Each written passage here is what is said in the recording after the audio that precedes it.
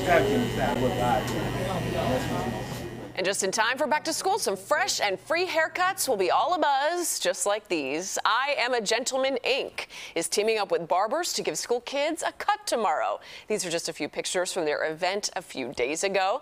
The national organization mentors young African-American male teenagers, so each child who comes by for a haircut will also get a goodie backpack filled with some school supplies and other items.